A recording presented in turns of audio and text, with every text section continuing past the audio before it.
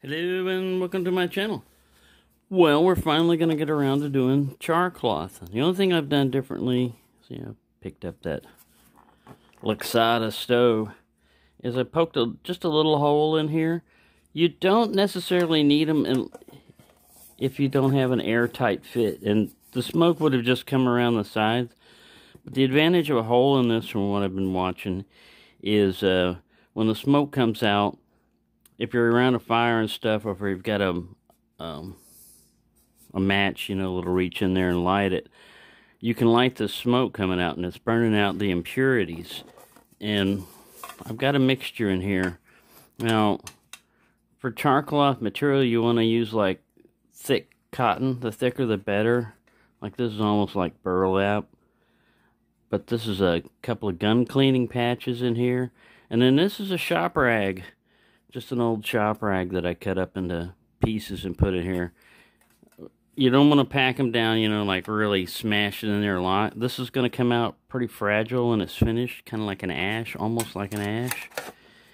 And yeah, that's what I used. You can also use like an old towel, t-shirts, stuff like that. But the thinner the material you get, the more fragile the stuff gets. So anyways, what I'm going to do is I'm going to put it on the thing on the fireplace. If you're going to do this, I'd recommend doing it either outside or in a fireplace or something that'll handle the smoke, because there's going to be smoke coming off. And it's like these rags, man. I used to get these from Ratco. You know, we worked on oily metal parts and stuff like that.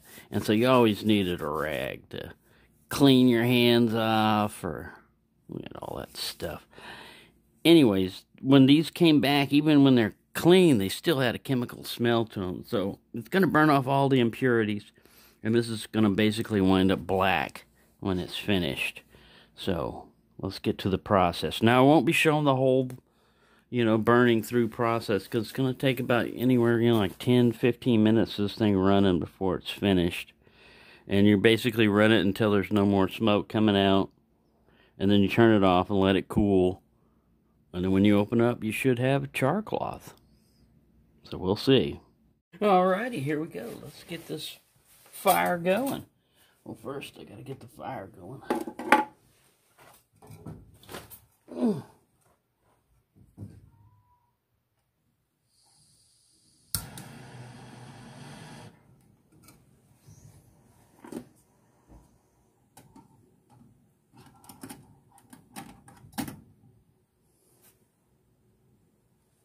I'm about there.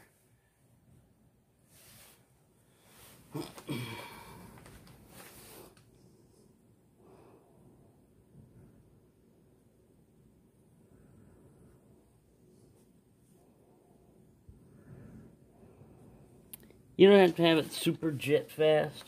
I mean, I guess the quicker you get it done. Oh, crap-o. Yeah, well, there's the first mistake. Alright, there we go. Now you can see a little bit of smoke coming off the top. That's where some people light that, just to cut down the smoke. But you can see it's all going out the chimney.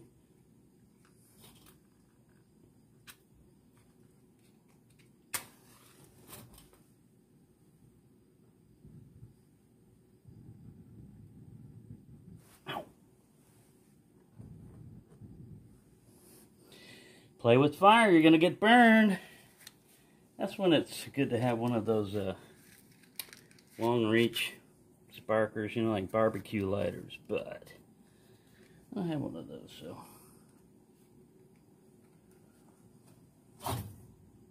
But see all that?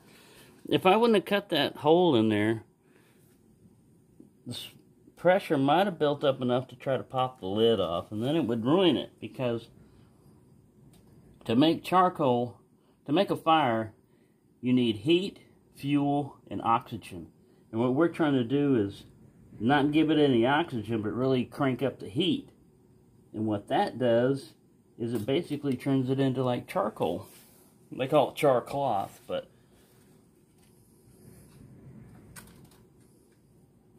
if you light this thing, it'll give you an idea. Oh, well, that was it. crappy match.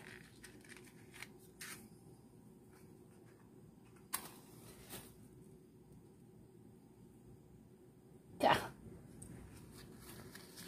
I need one of those storm-proof. And now it's really coming out. See that?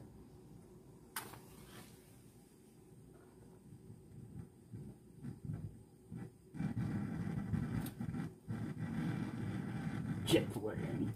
It's not lighting on its own. Oh, there it goes on the side.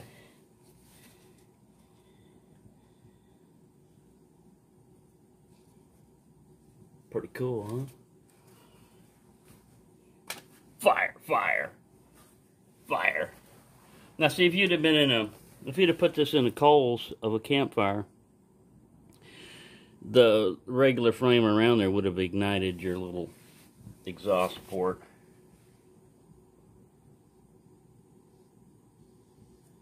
I didn't even time this. I don't know how long it's going to take. You basically just keep cooking this until it stops producing smoke or flame.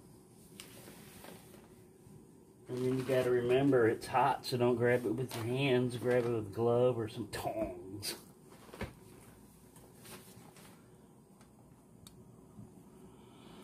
Alright, straighten up camera. Get up here. There we go.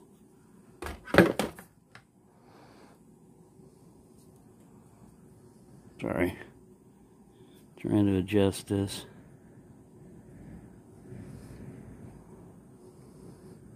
It's windy outside. That's part of the sound you're hearing.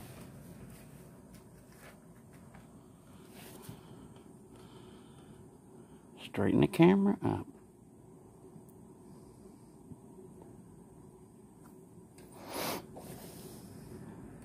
Watch it burn.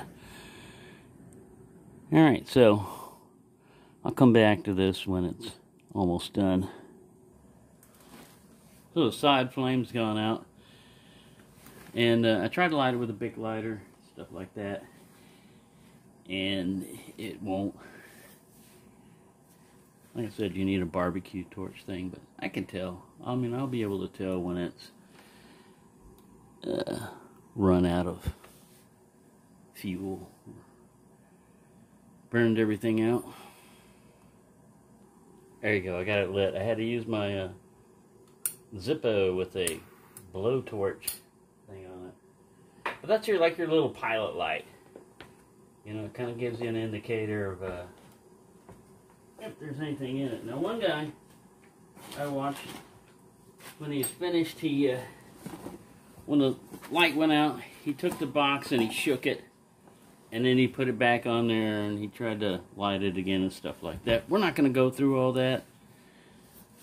I mean, when that goes out, I'm going to let it go for like another minute or so. And then I'm going to turn it off. But yeah, there's your little burn indicator. See, now it's not smoking near as much now. So getting further along in the process. If you open it too soon, like if you don't let it cool off, it's still got enough heat in there. This stuff is really highly combustible, you know. It's basically just waiting for heat and oxygen. Well, there's already heat there. So if you open it up, it could basically turn it into ash pretty quick. We don't want to do that. Not yet. One of the videos I was watching, the guy was saying, this is stuff that you make at home and take with you. You usually don't carry an empty container just to make char cloth in. You know, you either use stuff called like punk wood or charcoal from a pre-existing fire or natural materials. You know, some fungus and inside a soft dead wood, stuff like that. So, yeah, it's still going. Like I said, this thing, from all I've seen, it usually takes about 15 minutes before all the impurities burn out. That's without the camera light on. It's still going. Alright, I just ran into an issue. that you probably wouldn't run into outdoors or anywhere else. And that was, as I was running this stove on this propane butane canister, the sound changed on the jet. The flames started getting higher. And so I started turning down the flame. Still wasn't finished yet. But because this is such a huge radiator, you had all this metal sitting on top of the stove transferring that heat. So I'm switching to an alcohol stove, which is a little bit less dangerous. Like this. I'm trying to put it on this. There we go. I'm gonna finish the process with this alcohol stove because pressurized containers, man, that could easily turn into a boom, and it doesn't look like much, you know? You're like, that's not much. If that sucker were to rupture, because all that heat was reflecting down on top of this, so I think it was pressurizing this tank more than it should. I don't know. Anyways, these things are usually not cooking at high temperature for a long time. When they even tell you on baked lighters, don't hold it, you know, for much more than 30 seconds. So, anyways, just to be on the safe side, I'm switching to this. So, again, that's not anything that you would run into. It's going to take it a while to get back up to temperature and everything before I can even get something to come out of there. I think we're probably maybe 4 or 5 minutes away from completion of this operation, but safety is our #1 priority. So yeah, because indoors, man, like I said, outdoors the wind would be blowing or something, and you wouldn't have this issue, I don't think. But you really wouldn't be making char cloth outdoors, you know. So just be aware of that anytime you're running one of these type of containers, that if you hear the pressure starting to change where it starts to get faster and everything. I felt down here, and this sucker was hot. I mean, it wasn't like super hot. It was hot to the touch. So anyway, like I said, better safe than sorry.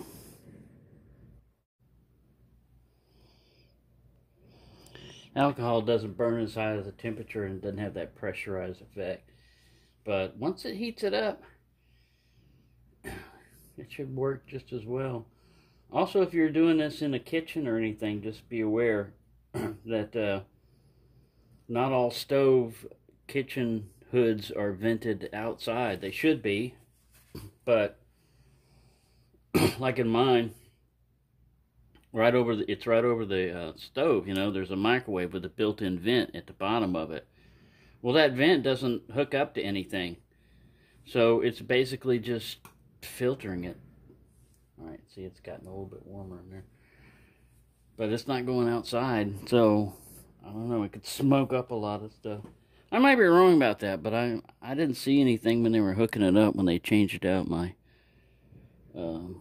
microwave a couple of years ago. Burn, baby, burn. And one guy was saying, like, you can't overdo this. You know, it's not gonna just start turning into ash just because you left it on there too long. It still needs oxygen. So no matter how long you burn this, you know, as long as you don't open it up right away, it should still make char cloth. And we're going to kind of find out, because let me see if I can ignite that. There's not much of a stream coming out. It may be done already, but yeah, I think it's done. But I'm going to give it another minute or two just to make sure. Get that sucker up temperature. Let me use my little Olight i5R EOS. I like the full hand size ones, and my only thought is that since it's doing 2 light modes, it'd be nice if it did 3. Because, I mean, you got low light, which is alright. I use that most of the time. But then the next one is BAM! You know? Anyway, pretty cool. I like it. I still carry my little Baton 3 also. The good thing about this is you can clip it up somewhere. Turn it on. Have a little spotlight. Mood lighting. I think this thing's done. That's what I was pulling the lights out for, was to see if there's any smoke coming out of that. So I'm going to turn it off. I'm going to end this char operation. If it doesn't come out right, well, you know what happened is I removed it too soon, but the flame was getting smaller, like the candle, you know, flame was getting smaller before I should have recorded that sound, man, because it changed from just like a, you know, the normal sound of gas coming out, like, to all of a sudden, and I'm like, what the hell? And so I reached in, and it would regulate. It allowed me to regulate it. You know, I was turning it down. I went, nah. Because when my hand reached in to do it, I went, wow, this is hot underneath here. And then I'm thinking, pressurized container, hot under here. What's next? Explosion. So, yeah, maybe I was being overly cautious, but... Oh, wait a minute. I think we are getting some smoke. I put my lights up and I still need them. No? I don't see any. Alright, so I'm going to turn that off. And we'll let it cool off and see what we get. Alright, here comes the moment of truth. Try to pry this thing out. You can see where it got pretty toasty in there.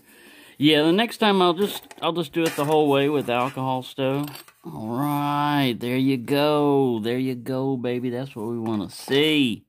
Now, I'm going to sacrifice one of them without building a complete fire. I got my little pocket bellows here. But the top ones were the stuff that it provided, and the bottom down here, oh yeah, it is very delicate and ashy. So this is a gun cleaning patch right up here. Now they say a lot of times you should fold it to get a little bit better surface area for the stuff to catch, and frizz it a little bit. Uh-oh. It falls apart easily, so I don't know how good we're going to do on the frizzy part. Alright, and then you place it. Let me get all my other char cloth covered up, because this stuff is combustible. Alright, then you place it on top of the flint. And you get your striker. And if you've been a good boy, wait a minute, let me put the charred ends towards there. If you've been a good boy, you'll get a spark. I may have to change the angle of the camera. Put it in wide angle. Oh, I got a spark, but it didn't land on it. Oh, get out of the way. Things will be sacrificed. Let me get over here. Put it in a different section.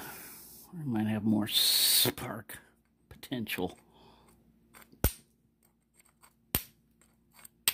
Well, ooh, I had a spark. Didn't catch. Ooh, ooh. See? See, just one little spark. That's all it takes. One little spark. And then you fold this over and you blow on it. I got a smoke detector overhead.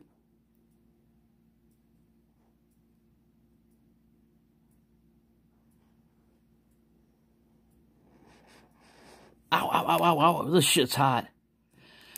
So there you go. I'd say that's successful. See if I can put this out without setting the whole place on fire in a smoke detector. It's still salvaging it. So there you go. Spark It Sunday. You got to use Flint and Steel. You can use whatever you want if you want, as long as you can spark it up with a Flint and Steel. So there you go. There's my little Daniel Boone method. Hope you've enjoyed this, and if I can do it, you can do it. So you learn from my mistakes. Let's sum them up. Watch your fuel source. Watch your ventilation. It's best to be done outdoors, but if you do it indoors, take extra precautions. Be ready when it comes off. It's going to be hot, or you're going to have to remove it from the thing before you turn the fire off. So I used fatwood tongs. I also had gloves, you know, because this sucker does get hot. But yeah, that's pretty cool. That's fun. So it's something that you can do. I'm in an apartment. If I wouldn't have had the balcony, if I wouldn't have had the fireplace, I would have gone out on the balcony and done it. But it's cold out there. It's cold. So there you go. I hope you enjoyed that. Have fun and fire one up. Thank you for watching.